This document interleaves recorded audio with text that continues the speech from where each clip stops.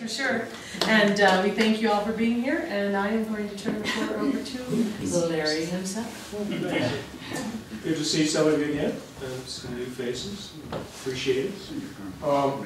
This evening's going to be kind of different. We're going to talk about technology, innovation, and inventors, but not modern technology. We're going to talk about technology in the 1880s.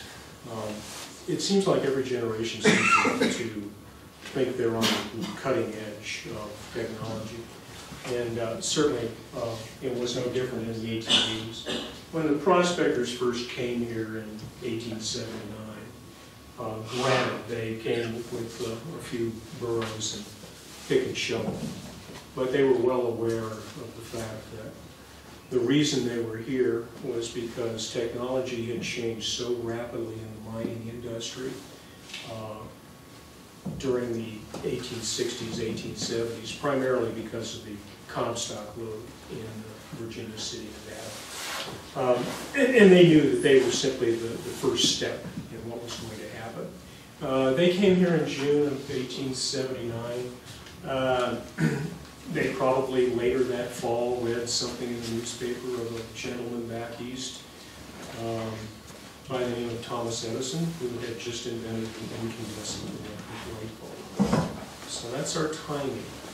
Things were changing quite rapidly, and it was mining had overcome the simplicity. Mining was now an industrial enterprise.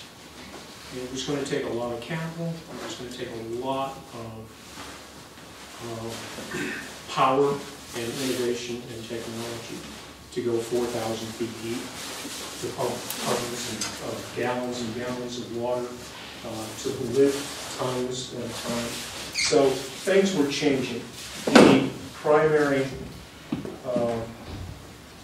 mining by then had become quite industrialized. This is a wonderful sketch advertisement for the Holden Smelting and Milling Company. It was actually the Lex Aviation Works, and that is the Holden World site just across the way, which is now the Aspen Mining and Ranching Museum. And if you've ever been over there, especially when we're there with a bunch of third graders and we're on the steam engine, you understand. But this is sort of the height of mining in Aspen, and it gives you a good idea of just how industrialized it was. And this is just a refining process. So we have chemicals, we have chemists, we have metallurgists. It's become very involved technologically. And the Holden was a new innovative technology. It was Lex Aviation. It was a form of roasting silver, turning it into a silver chloride, and then finding a way to leach it, not with cyanide, hydrosulfide. So this is the main form of power at the time, and this is the stereotype of steam power. Steam started to change everything. You no longer needed to have a factory on a large river with a water wheel. All you needed was a small water supply, a smaller boiler, an engine. You didn't need the tracks. And you could take that steam boiler, that steam engine, and you could run a sauna. You could plow a farm field. You could run machinery, massive amounts of machinery. You could hoist tons and tons of ore out of deep pockets inside the mountain. So steam revolutionizes everything. And it is incredibly useful. You can get a steam boiler this high. You can bring a steam boiler in and have a very small engine and perform marvelous amount of work with it. So steam technology, it actually started in the early 1880s. James Watt, fellow Scotsman, from just outside of Falkirk, just on the east side of Falkirk, between Edinburgh and Falkirk. Where's that located? What's that hill behind it? What is this hill? This is probably Frying Pan. I'm looking at the geology. It's probably Frying Pan. No, it can't be No, in front. DNRG. It's got to be down by Glenwood. Yeah. It's got to be down by Glenwood because you got the incineration. No, that's it can't be in front. That's the wrong railroad. But what happens is steam can be portable. This is a little bit later in time. This is about the turn of the century. But you see, you've got a steam boiler and you've got a steam tractor. This helps in the farming. In farming, you can have a PTO, power takeoff, a big flopping canvas belt flapping in the breeze. Hopefully nobody's nearby. And you can thresh tons and tons of grain, etc. Looks like they've got a water wagon over here, which is incredibly important because you have to keep your boiler with a sufficient amount of water. The other application that is very important in Aspen in the early days is instead of this comes later, but I didn't get a good photo of a sawmill. The very first steam engine that came into the valley was a small steam engine brought by Andy McFarland. Andy McFarland was a deputy sheriff in Leadville, and he had on the side, he ran a sawmill. It was a small one. He heard about Aspen. He knew one of the first things they would need is lumber to build buildings. So he loaded up 2 wagons and headed to Aspen. He was not the first wagon to Aspen. The first wagon was Mr. Gerard. He brought a wagon over Independence Pass, but it wasn't a road. It took him 6 weeks. He took the wagon apart and brought it piece by piece. So, a little different. But he could rent the wagon for $5 a day. So, he was pretty smart. The second wagon, Andy left Leadville, went to Buena Vista, and went over Cottonwood Pass. And he knew that Mr. Elrod was ahead of him. Mr. Elrod had a wagon full of supplies. And they both went over Cottonwood Pass, and then they came over Taylor Pass. And Andy brought his 2 wagons down. He got as far as Ashcroft. The people in Ashcroft convinced him that he didn't need to go to Aspen just yet, that they needed him as badly as the people in Aspen. So he spent the first 3 months with his steam engine in the valley in Ashcroft before he came down here. He eventually set up Hunter Creek, and by the time he set up, there were 3 lumber mills, but 2 of them were run by water. So they had a water wheel. One was up the Roaring Fork, and another one was up Hunter Creek. But that's the first steam engine that came, was Andy McFarland. Lumber was critical. We needed lumber. We needed lumber for building houses. We needed lumber for inside the mines. I should point out that this is also quite dangerous.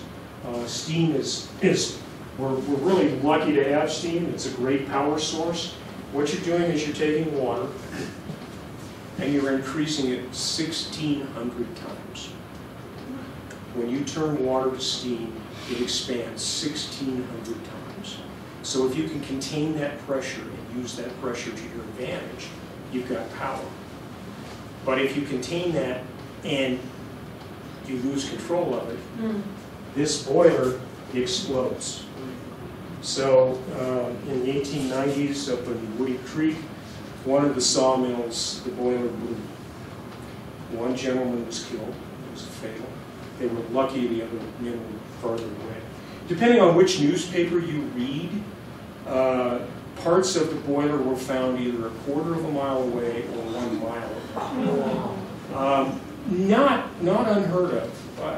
A half a mile is probably more consistent, but that's the amount of power that you are containing and dealing with.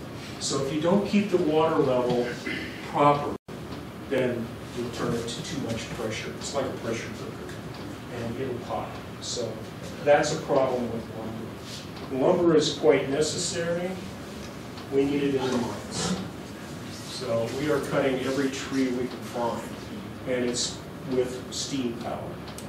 If you want to see a lumber mill, there's one out at the Holden Parole outside, and it has a saw blade that's about 5 feet in diameter.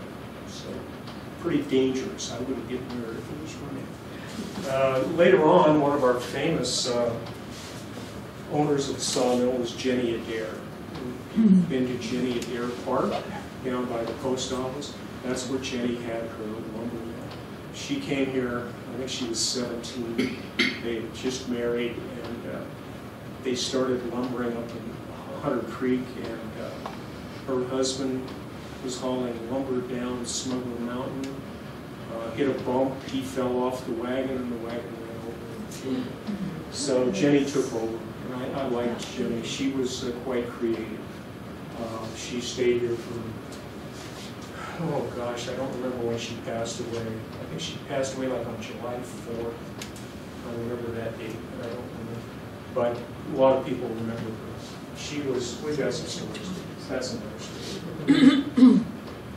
So, steam is important in the mines. Every one of these smokestacks represents a boiler. And the boilers here are at least a minimum of 4 feet in diameter and 12 to 16 feet long. Now, the problem is that requires a tremendous amount of fuel, an incredible amount of fuel. And by the way, steam power is only 30% efficient. So you're wasting 60% or 70% of your effort is wasted in lost heat, how much it costs you to run it, etc. So it's very powerful, but it's not the most efficient system. This is at the Smuggler Molly. This is some of the mill sites. The lumber mill is in this building. We've got concentrators, and we are running compressors, air compressors. And those air compressors are going to be used for drills. We're going to change from drilling by hand, if you've ever seen us do it. Jay, I haven't hit your thumb in quite a while. But they did it by hand. They had a hammer and drill, and they just did it by hand, and they drilled holes. By 1862, they had invented drills that operated by compressed air. By the 1880s, Aspen was starting to introduce drills in the late 1880s. Up until about 1887, Aspen was still doing everything by hand. But once the Smuggler became such a massive producer, 100 tons a day was nothing to come out of. Sometimes 300 to 500 tons a day were coming out of the Smuggler. It had to be processed, it had to be drilled. So that's what these are for. And I've given you enough time. Anybody figured out how many stacks there are? There's 16, right, Jay? Correct. Actually, there are more. There's two. There's another boiler here. There are 2 more around the corner, and there's another one over here. It's got 3 stacks. So we know this one. This is the powerhouse in the Smuggler. This is part of the steam power that's coming in here, and it's running some gears which run the hoist. This is the wire rope, and that's going to lower the men down and bring the ore up. Quite extensive. We're going to go as deep as 1,800 feet deep in the mines here. But yeah. And then comes new technology. That light bulb that Thomas Edison invented was an incandescent sealed bulb. Prior to that, we had this type of electric lighting. And what you see here is an arc, a brush arc electric light. What happens is we're using DC electricity, plenty of voltage, right amount of amperage, and we have these electrodes. And these electrodes are put at a certain distance apart. If you have enough voltage, a spark will cross. That's light. And that's called arc lighting. And arc lighting was available as early as the 1880s. In fact, arc lighting was used in Wabash, Indiana in 1880 and for street lamp. And its power was, get this, wind generator. Pretty amazing.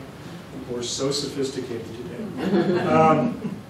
The problem with this is there's an electrode down here, there's an anode up here, and the spark starts. So they switch on at dusk, they switch on the power, and the spark starts to spark, and it creates the light. And you've got lenses up here that help reflect that light. It's a very, very bright light. As the evening goes on, this is sacrificial. It will begin to wear away.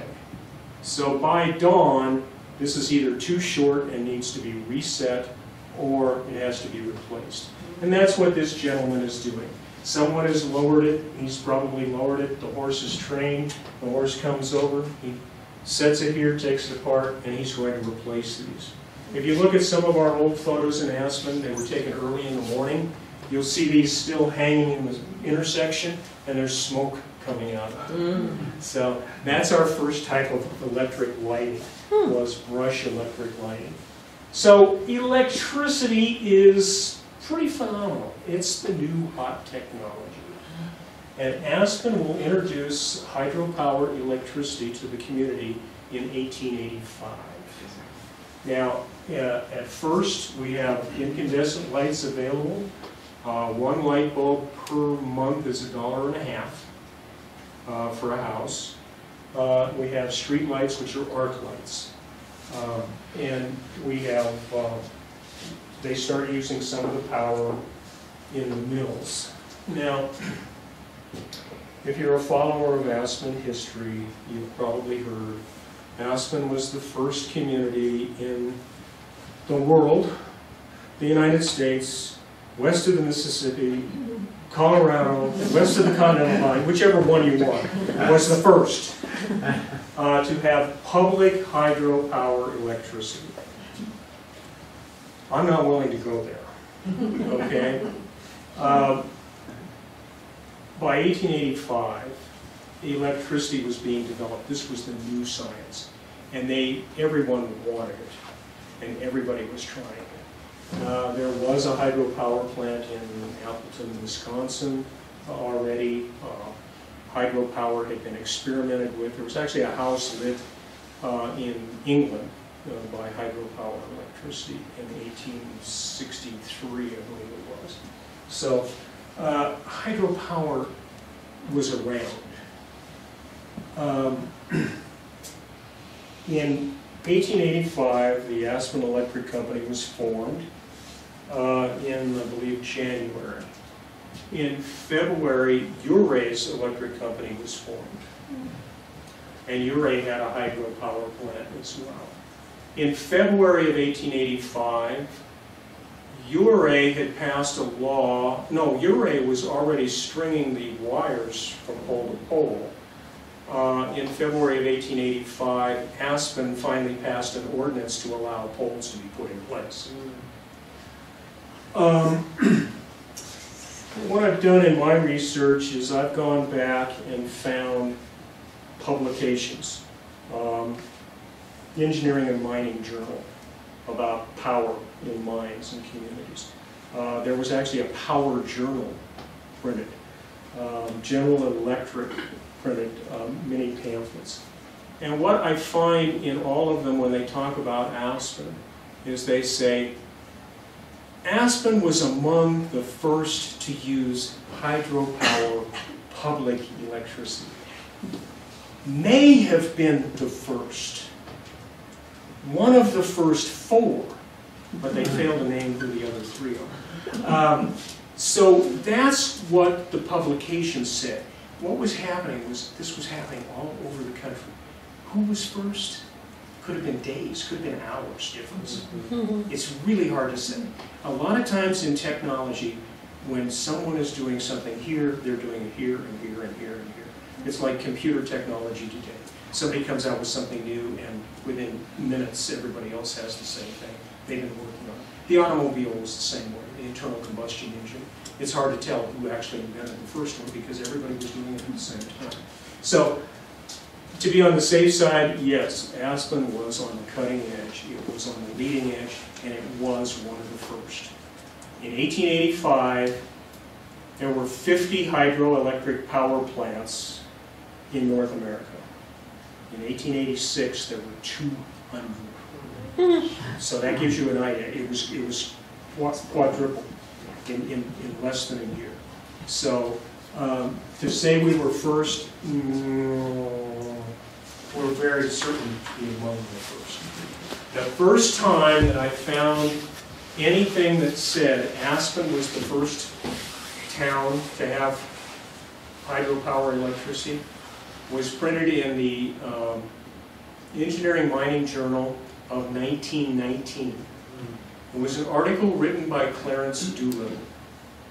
And Clarence Doolittle, in the first sentence in 1919, said, Aspen, Colorado was the first hydroelectric power plant in the United States. Now, some of you don't know who Clarence Doolittle is. Clarence Doolittle was the electrician and the mining and the electrical engineer who put together one of Aspen's first power plants. And he's one of our inventors. Clarence Doolittle invents, I think it might be coming up. Let's see here. Well, we'll go to that. Let's go back. Clarence Doolittle invented the Doolittle governor, and it was used quite extensively in hydropower. What is enclosed in here, you got a pipe coming off of a mountain. In this case, 850 feet high up in Hunter Creek. There's a reservoir. They got a pipe coming down the side of Smuggler Mountain. Comes down. They squeeze it down to a little nozzle. And that nozzle looks like a yard nozzle, and it sprays into cups. Well, the problem is this pressure, you would think it would be constant once you get it backed up, but the pressure would change from time to time, and also the power requirements for town would vary as people had more demand.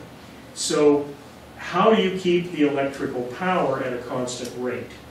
And Mr. Doolittle designed the nozzle to be moved. And it could hit directly and create the maximum power, or it could deflect slightly and only hit the edge of the cups and create a little bit less power. So he's one of our very first inventors, and that's the Doolittle governor used in hydropower. This is the hydropower plant in Hunter Creek Power Plant. This was not constructed until 1890. It's the third power plant. The actual first power plant was May 23rd, 1885. They turned on electricity to some of the street lamps in town to test the system. And it was actually a small dynamo in the smelter down on the Rio Grande property. They were experimenting there. Then the Castle Creek, they built a tiny plant over at the Castle Creek, and the Castle Creek plant started online. And then the demand was so great, they built the Hunter Creek plant. And it's a little more complicated than that because there was a lawsuit. But that's just we talked about the lawsuit. Oh, that was last week. Yeah, we had lawsuits last week. So that gives you an idea.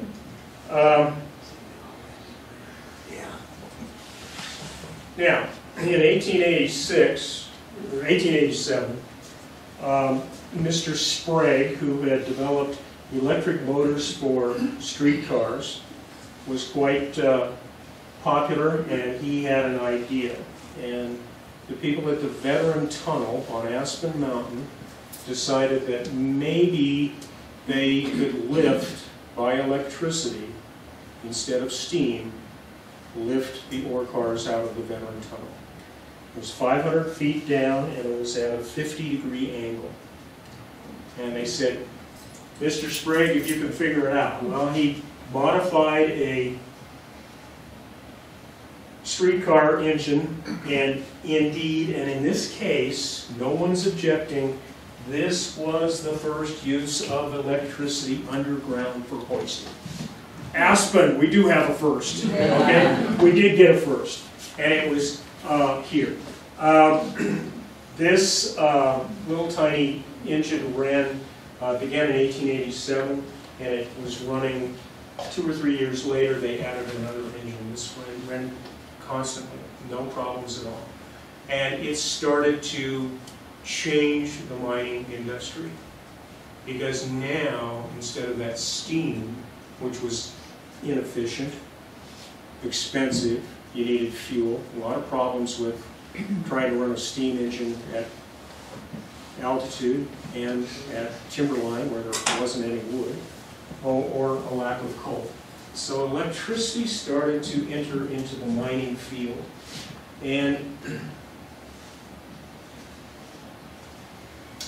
in the later years of Aspen's boom, next to the Smuggler and the Molly Gibson mine, the Della S, the Molly Gibson, and the Smuggler mine got together and they said, why don't we see how far down we can go? And they wanted to go down 1,800 feet. They thought that they would hit bedrock, or the two faults would come together, and that would be a rich pocket of oil. So they came up with the free silver shaft. The free silver shaft was built and operated. One of the purposes of it was to help drain the Smuggler mine and the Molly mine at the 900 level, and then they had huge, massive pumps. But what's interesting is they decided to run it 100% by electricity. Now that was pretty revolutionary at the time. Unfortunately, a few hours after they started, the building burned down. Well, I'm getting a little ahead. Yeah, there was a shortage. They rebuilt it, and then in 1914, lightning hit it and burned it to the ground. However, General Electric said the largest electric hoist in the world, 1895, free silver shaft. So Aspen not only had a mining operation that was 100% electric, but it had the largest electric hoist in the world at the time. Now, about 6 months later, a place in Idaho put in a bigger dynamo. But it just gives you an idea of the massive. This is the motor over here. This is the dynamo right here. You can see the wires coiled. Must weigh tons. I think it weighed 3,700 pounds, something like that. Electricity started to find its way into other methods. We were drilling in the mines using compressed air. Someone said, why not use electricity? And the Sullivan Drilling Company not only decided to use electricity, but they decided to use a diamond core drill. And a diamond core drill is a hollow drill, and what you do is you drill, and then you pull the drill pipe out, shake it out, and it tells you where you're drilling. What are you going to? So you want to send 36 men for a month to go 50 feet, or you can go 28 feet in 1 hour, or one shift, in 1 8-hour shift. So you can now explore in the mine. Where do we go next?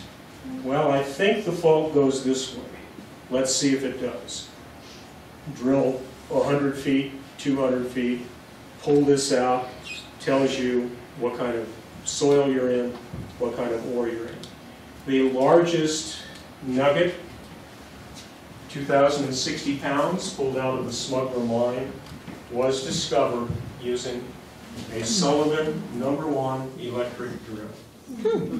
By the way, that's courtesy of the Colorado Dead Republic Library. We don't have that photo here. Just an FYI. So thank them for that. It's pretty interesting because it's electric motor, but this is water. They're pumping water in here around it to lubricate it and keep the dust down. The mining journals in 1888, there was a mining journal said we are using the diamond, 1898, sorry, said we're using the diamond drills in Aspen Mountain, and it's one of the most successful uses of the electric diamond drill. So we are once again on the cutting edge in mining. By the way, we had streetcars. Did you know we had streetcars? This is the old streetcar pulled by horses. The streetcars were electrified, and we had electric streetcars in Aspen. So we were just like any metropolitan city around the country. But if it was innovative, if it was the latest technology, we were the ones that were going to have it. And so we had electric streetcars. It cost 5 cents to ride it out to the rural West End.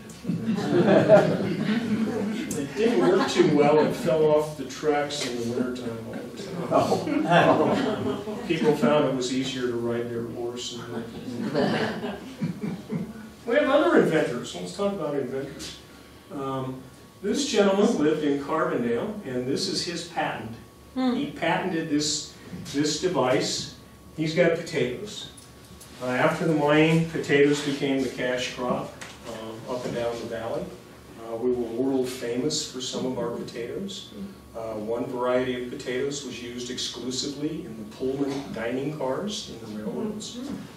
Came out of Carbondale. I can never remember the name of it. The McClure Red. McClure Red, that's exactly right. That's right, yay! Yay! And all the potatoes. That's Captain Jack would know that. That's right. We have some insiders. She played Captain Jack. I just found lemon drops in my pocket. Another insight. This gentleman invented a way to cut, and it's as simple as can be, but he could cut the seed potatoes and then plant them. And he received, I think his name was Powell, was his name. So he's one of our inventors.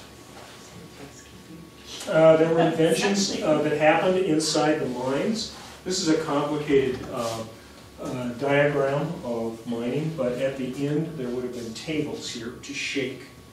And the most common table was a Wilfie table. And what they would do is they would crush the ore, add some water, and by the time it got down here, the table set at an angle this way and an angle that way, toward the corner. And it had ripples in it that went longitudinally. As it shook, the light waste rock would bounce off. It was lightweight. But the heavy rock was the mineral. That was the lead and the zinc and the silver. It would get stuck in the ripples and go down to the corner, concentrate, and they would collect the concentrate. So we had lots of concentrators here. And the Wilfie table was one. However, Mr. Hallett, who was mine manager of the Smuggler and the Hyman properties, designed a Hallett table, which in all of the mining technical books that I've come across says the Hallett table, a modification of the Wilfie table. So he may have made the wiffles a slight different. But he also designed a process for treating zinc. And zinc became a problem here until the turn of the century when we had a demand for it. So he developed this system. And this is his patent. He's got the patent number right there. Mr. Hallett had several patents, but the Hallett table he's best known for. The Hallett table, a modification of the Wilfie table. And then we come to my favorite inventor. This is Mr. David Brunton. David Brunton is characterized, he's in many mining books. He's at the Mining Hall of Fame. He's a mining engineer. He's raised in Canada. By the age of 14, he's already coming up with inventions. He figured out a way to feed his dog outside without the cats getting into the food. He made a box with a spring on it, and the dog had to hit the pedal, and it opened, and the cats would so he was quite inventive. And he eventually went to school and learned to be a mining engineer. In the 1880s, mining engineering was quite lucrative. The first few years that the Colorado School of Mines operated, they never had a graduate. These students would learn 1 or 2 years of school. They would go on summer internship somewhere, and they didn't come back because there was so much demand for them, and even a couple of years of experience was more than anybody else had. Fortunately, Mr. Brunton continued. Eventually, he wound up in Leadville, and he became quite well known in Leadville. He was in charge of the cellar mine, which at that point in time, 1886, was the largest producer in Leadville. Mr. Brunton was quite innovative. He knew a lot about the geology as well. And so he was invited by the lawyer in Aspen who was representing the sideliners. He didn't always make the best choice. In the Apex sideline lawsuit, okay? And he was to go to the district court in Denver on the appeal of the Apex sideline in Aspen and talk about geology and how maybe this isn't the right vein, and it got complicated. He testified, and at the end of his testimony, the lawyer said, "Please come to my office this evening." He figured he'd really screwed up. What happened was he walked in, and the mine owners who had hired him in Aspen were there as well. So he really knew he was in trouble. However, they approached him and they said, "We are so impressed with what you said, whether we win or lose," and they are going to lose big time, but they were so impressed with his testimony and his knowledge of mining that they wanted to hire him to work in Aspen. And he said, "Well, I've got a great job in Leadville. I've got a house, and I've been traveling around the country doing consulting work. I don't want to leave Leadville." And they said, "Well, what will it take?" And he wrote down a figure. I don't know what it is. He didn't reveal it. But he handed it to them, and they said, "You can't get to Aspen soon enough. How fast can you get there?" And he came to Aspen, and he arrived in 1886, and he stayed in Aspen. He worked here. He was pretty practical. He came up with all kinds of inventions. He figured out a way to save money on timbering. That timbering that you saw was square. He invented a machine which simply took the bark off the tree, put it to a specific diameter, a lot less expensive to do, invented that. So we had round timbering. He had, in his lifetime, 60 patents. And this is my favorite, although this is not what he's famous for. He was eventually hired to oversee the Cohenhoven Tunnel.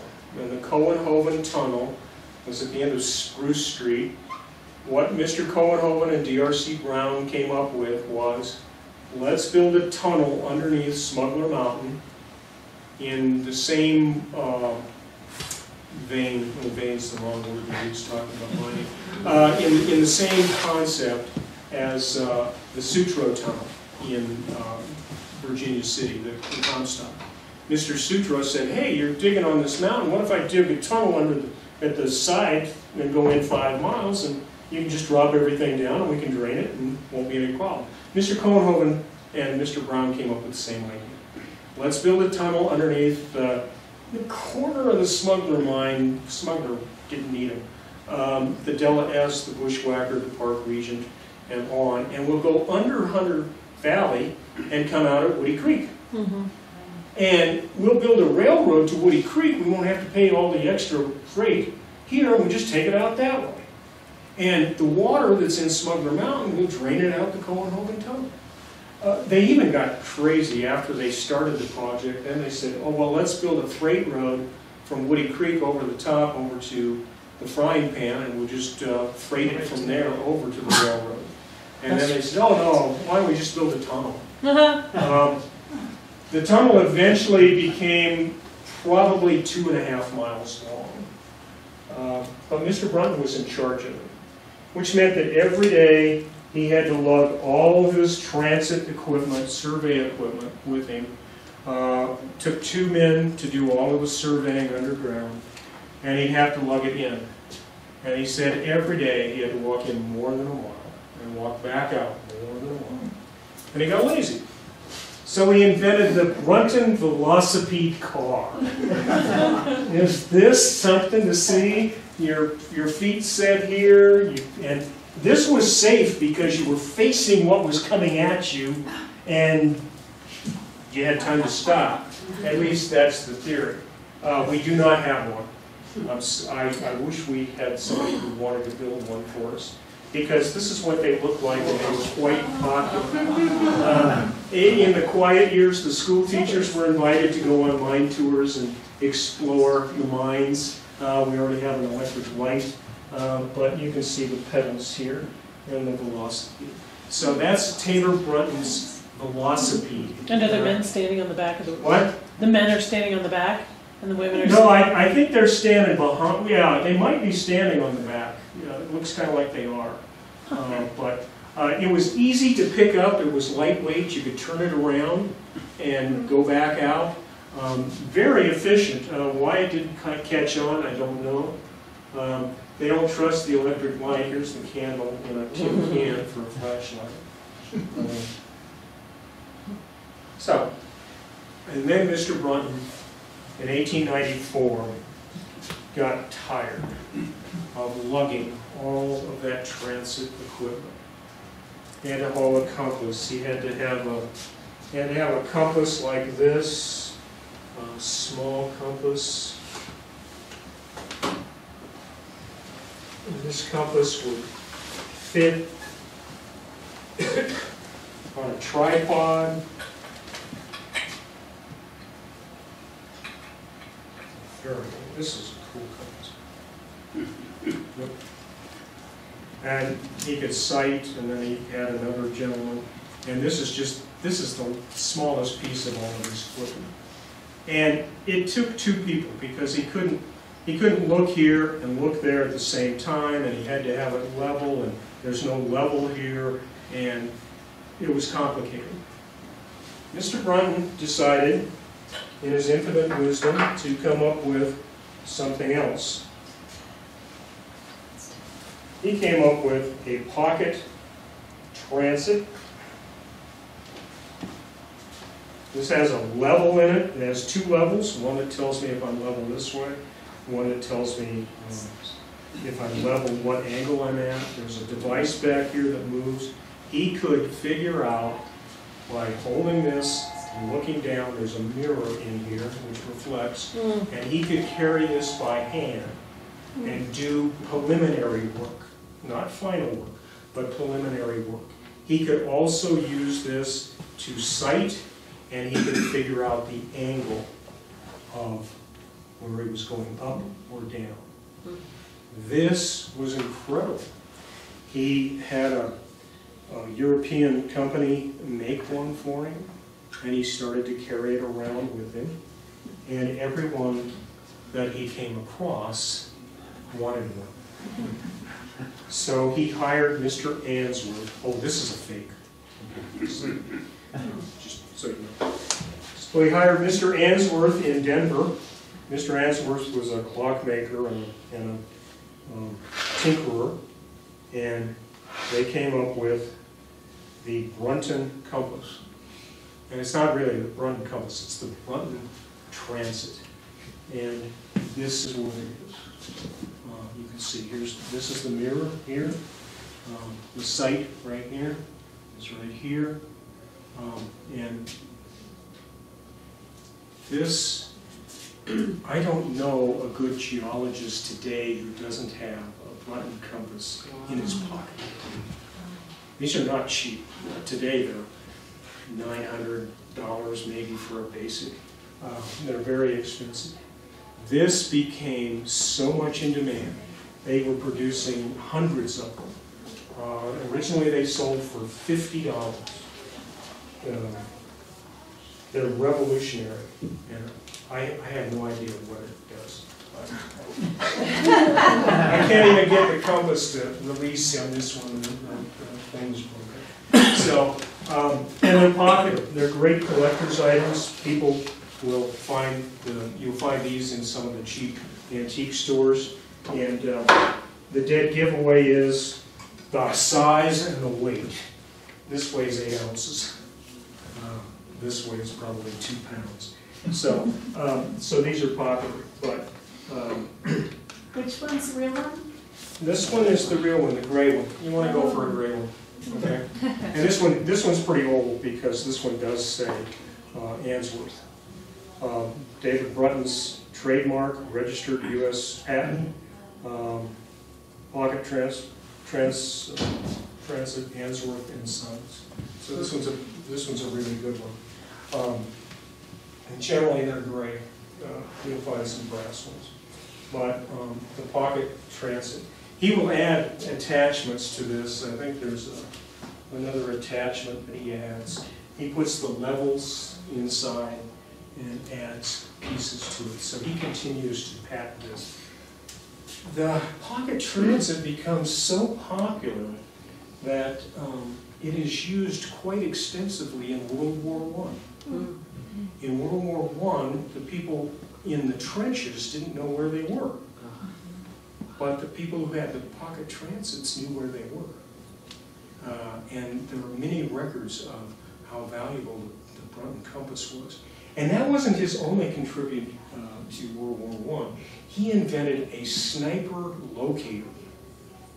He basically had a tripod, and he had a dummy's face sticking up over the trench, and in the dummy there was some sort of an angle, and when the bullet hit, it measured the angle from where the bullet came, and then they could figure out where the sniper was. So the guy was a genius, an absolute genius. And so we have some pretty cool inventors if you want to learn how to potato farm, or whether you want to go inside the mine and do some surveying. And this is just a final photo of Aspen, and you can see the technology here. Here's our electric cars, street cars. Here's all the electric wires we have. We had telephones. We had telephone service. We were not connected to the outside world until 1894, when they finally connected us to Leadville.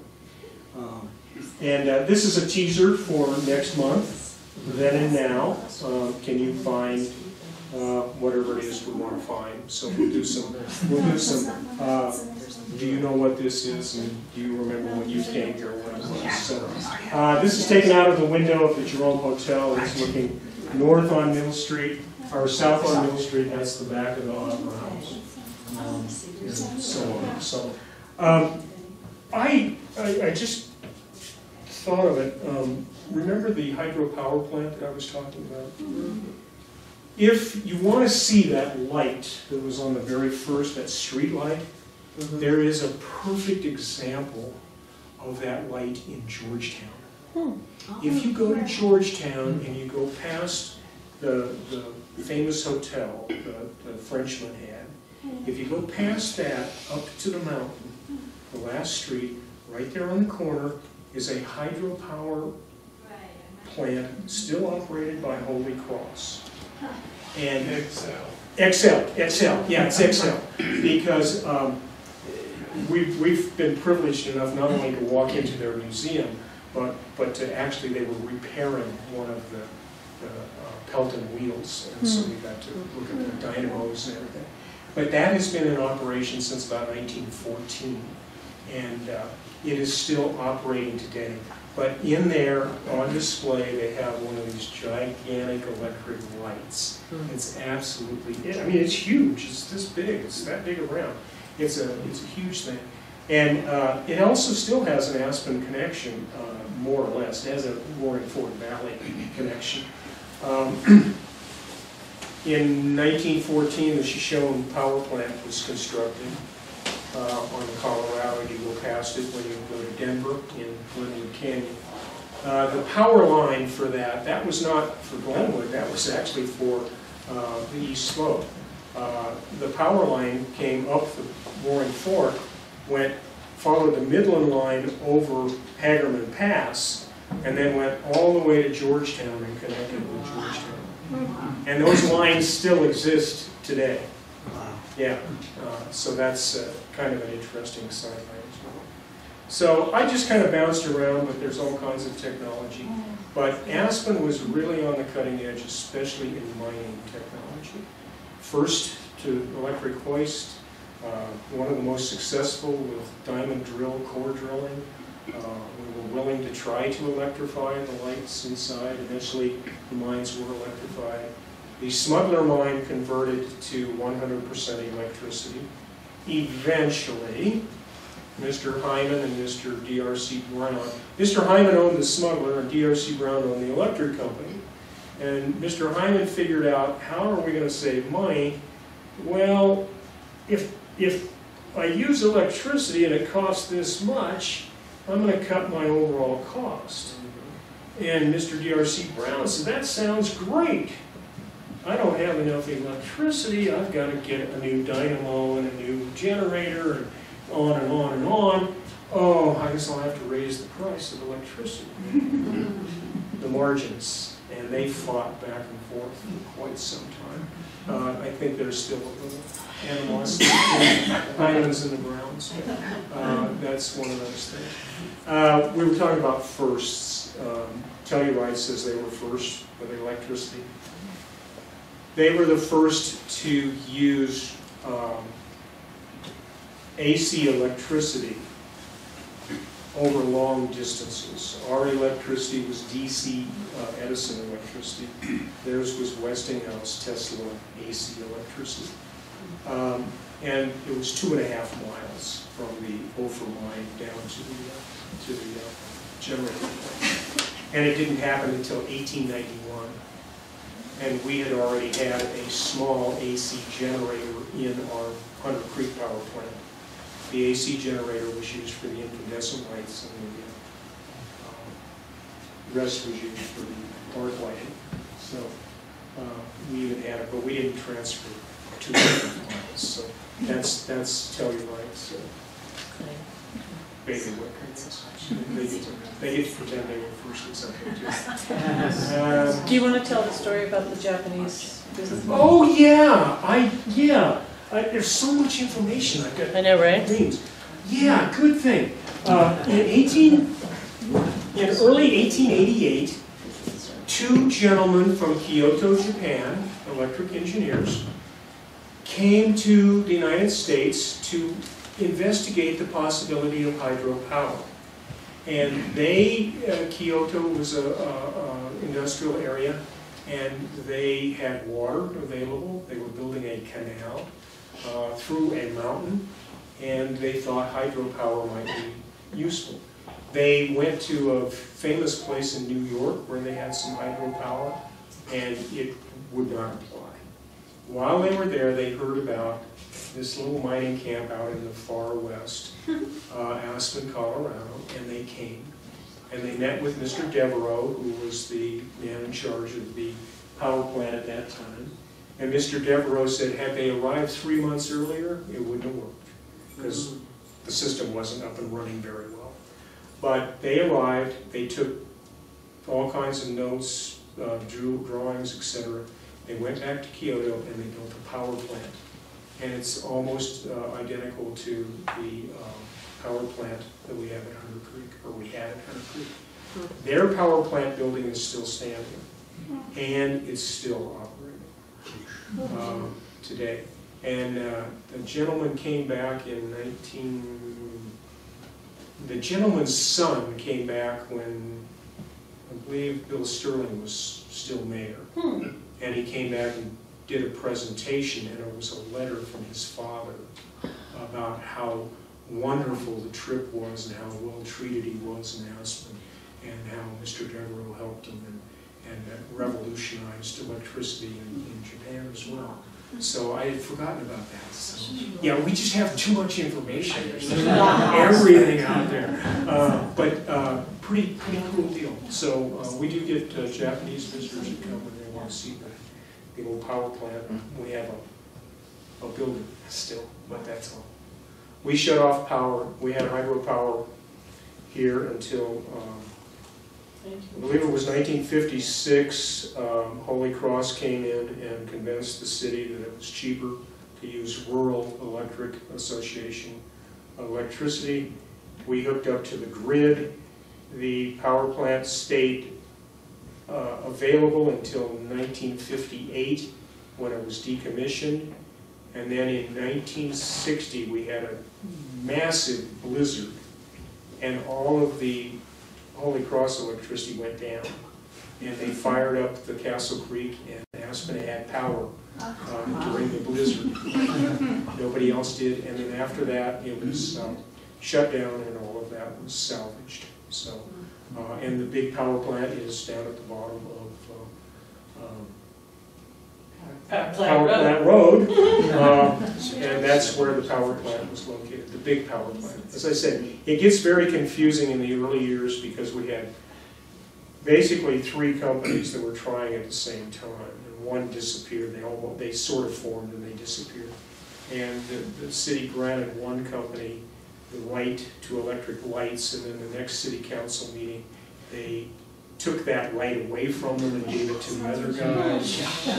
The more things changed, the more they stayed. I know, yeah. But it got very complicated. But as I said, the very first power plant was actually a test dyno at the mill down on the Rio Grande property, about where the recycle center and the skateboard park are. There was a mill down there, a concentrating mill, which eventually belonged to the smuggler.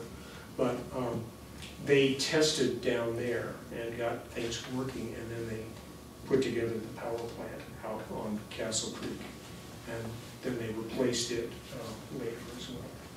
Actually, it came online in 1893, right when the crashed silver came. So it was a little late to the party. But that's a little bit about technology. We're just as sophisticated today as we were back then. And I'll see you all in a month. We'll do then and now. I remember when it was. We have time for some question and answer? Oh yeah, I'm here for questions. Usually I kind of stayed on topic today. We have about 15 minutes because we do have to set up for a board meeting. Yeah, the other night you guys, I was somewhere else the other night and somebody asked a question and we just went off. But yeah, you had a question. Yeah, does anything remain of the Kallenhoven tunnel works? Yes and no. Not anything that you can access. The tunnel is still there. There is some water coming out of it. I believe there's a small Vic pipe that's, what is it, about 5 inches? Yeah. A bit small. Yeah, it's pretty small. There's some water still coming out of it. Where does it come out? Where does it come out? Over by Spruce Street, at the end of Spruce Street. And then there's water coming out from the mines all over. You know, the water that goes across Gibson Avenue is coming out of the Wally, I think. There was water in the fountain is coming out of the lower Durant, and some of your drinking water is coming out of the Aspen Mountain springs. So yeah, but it's been covered over and long gone. When they started to do Williams Woods and all of that, they started to cover that out. How about the free silver shaft? The free silver shaft. Got a bunch of cottonwoods. Yeah, we're pretty sure we know where it is because when we go up to the smuggler, if you've gone to the smuggler mine and you go in the gate and then to get up to the mine tour, you have to go all the way around the left and go up. And as you make that turn, there's a whole lot of cottonwoods. Cottonwoods require their roots to be in water. Hence, we don't have a lot of new cottonwoods anymore. Because we don't have flood. But cottonwood's roots have to be in water. And so because we've got such large cottonwoods on that little corner of the smuggler, we're pretty sure it was supposedly about 300 feet from the number 1. And that's about dead on, 100 yards. So yeah, we're pretty sure we know what it's at. And it went straight down? It went down? vertical. There were 2 shafts, 6 feet by 8 feet. And it went vertical for 1,800 feet from there. 1,800 feet. When the city parks water 2-inch line broke a couple of years ago, and I thought it was gonna wash the hill up. Yeah. It ran over that area, the cottonwoods, and I'm going. Yeah, the water's- It's going somewhere. It's going somewhere. And it Wow. wasn't going on the street, so. You know, the cool thing that what Larry and I get to do is, we get to go inside and look around. That is cool. We'll take you in, but not when we We had fun last November. We had, what was it, 6 mine rescue teams from around the country. You folks probably don't notice what's going on at the smuggler, but rescue teams from around the country come and train in the smuggler because it's so unusual. It's very complicated in there. There are lots of scenarios you can do, and like the School of Mines, they have their own mine. But those students have memorized every block and cranny. So you bring them up here and you say, go rescue Joe, go find him. Oh, we turn off the lights and fill it with smoke, but that's... we have a sense of humor. No. But yeah, it's quite interesting. The Enterprise, or the Free Silver, to take the chance to be 100% electric, that's a pretty big leap in technology. They didn't even have steam backup for that. The smuggler did. Now, when it was flooded, when the smuggler was flooded, the Mali and all of the mines were flooded, and they decided to dewater, they used the Free Silver. And when they went down with the deep sea divers, it was the Free Silver shaft. It was the smuggler mine they were draining, but it was the Free Silver shaft they were in. And it was the smuggler, the Mali, and the Della S got together to do it? Yeah, which is like a leap of faith too, when you consider the Mali and the smuggler didn't actually get along very well.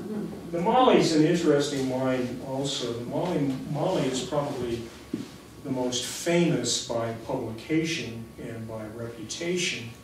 But the facts are the Mali didn't produce very much at all. It was all public relations and stock raising. J.J. Hagerman had a knack for keeping things. There's a secret in the Mali, and they've just found a great big vein. I gotta go buy some stock. And the stock would raise. Nobody here found it. And a month later, oh man, you should see what they found in the Mali. And or there would be a press release. So it was as much a promotion as it was. Although they did find one pocket of incredibly rich ore, very rich ore. Is the Molly Gibson? The Mali, yeah. I'm sorry. Yeah, we forget words. The comp is the compromise, and the Mali's the Mali Gibson, and the smug is the smuggler, and and the AJ is the Argentum Juniata. Yeah. I finally learned how to we just call say them the AJ. How do you say it? Yeah. Juniata. Was the Molly up Ajax? Was the Molly up Ajax? No, the Mali was right next to the smuggler. When you do you know where you park your cars to go walk up the smuggler? The top lot. Yeah, the top lot, not down on the paved street, but as you make that first turn, and there's kind of a little kiosk right there. Just off a few feet from there is where the Mali shaft was. Yeah, the Mali was, they were next door neighbors. I caught some guy there the other day. Yeah, what was he doing? Cross mascot. Taking a whiff. Sorry, we don't need that on camera. Any more questions? Yeah, anything else? Anything on mining? All right. So we've had the pleasure of touring Smuggler with Jay. Are there other mines available for tours? Not at, there are 16 mines in Colorado. I mean here. Here, not currently. The compromise did and could again, but it's complicated. Like everything. And I'll just leave it at that. It's very complicated. If you were privileged enough to go into the compromise, it is a totally different experience than the smuggler. It's like night and day. Because when you go into You Compromise, should try that. you go in by rail, and when you get to the stope, in the smuggler, they will show you a small stope, the garage stope, which is about the size of this room, but 200 feet down. The one in the Compromise, you can't see the bottom. It's about 900 feet down, and it's about 200 feet across. It's amazing. I've been in there and I've seen clouds form. It's just amazing. It's a very different, and even the geology over there is significantly different than you find in the smuggler. So it's a very different experience. And no, it's not available. I wish it was. And when it does, I will be doing tours. I'm sure Jay and I will be more than happy to take you in. Will that be publicized in any way? Oh, yeah, it would be, but I don't see it happening anytime soon. It's just, like I said, it's become very common. Well, why don't I just say we got safety issues? We have some tired wood in there. Yeah. They can take you in there, but they'd have to kill you. Might kill you. Literally. No, it's pretty cool. There's water running in there, and driblets of water coming down. You can see new minerals forming. It's just amazing.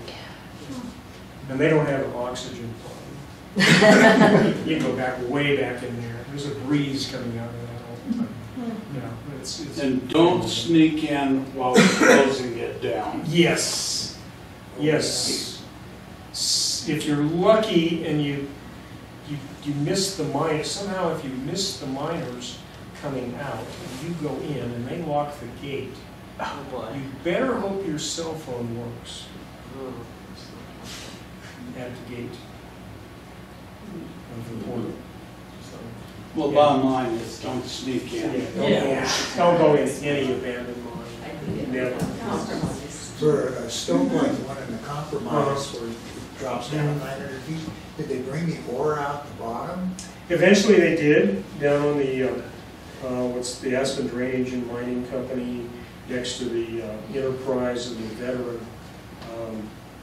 Remember where the water tank used to be on Little Mill? Right there, if you look where the water tank used to be, if you go into those bushes, there's a wall made out of solid stone, and there's the shaft for the, I think that was the Homestay claim originally. There's a shaft there, and they had two coreless engines that ran and dropped people down. They brought stuff out on the lower side. That was the train actually went up to that level. There was a Y out at the end of Ute Avenue, and that little trail that goes across the mountain there comes out at about tower number 4, and that came across and around just the base of Aspen Mill. So they could take more cars up there. You see that picture? No, it's kind of the west side. No, it goes off over here, the incline, but it came right over to here. And, oh yeah, here we go.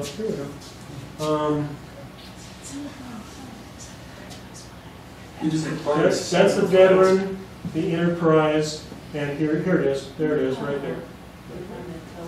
If you go up there in the summer, right here, there's still in the weeds. There's still a great big wood platform that's up there. That's the original ski jump that they had in Aspen. We had a ski jump right there, and that's the original ski jump. And it's right about here in the weeds, and it's still there. It's huge. Friedel and all those guys. Are those mine tailings still up there? Those are not mine tailings, okay? I'm going to get. Oh, okay. I'll be here next time. Okay, a mine tailing is the bad stuff that's left over when you process the ore in a smelter. Leadville has tailings. Bad stuff.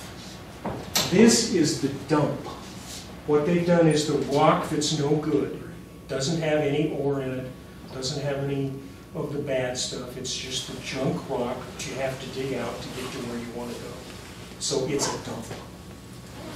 Yeah, we get really. yeah, we get real picky because as soon as someone says it's a tailings, they go, oh my God, call the EPA, we're over the time. And that doesn't happen. So is the dump still up? Yeah, some of them are. Some of them are. A lot have been removed. A lot have just eroded away. Yeah, up at the comp, comp's right in about here.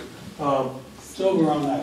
Yeah, there's a In whole. the smoke, isn't it? Oh, yeah, no, I'm right over here. Behind the smoke.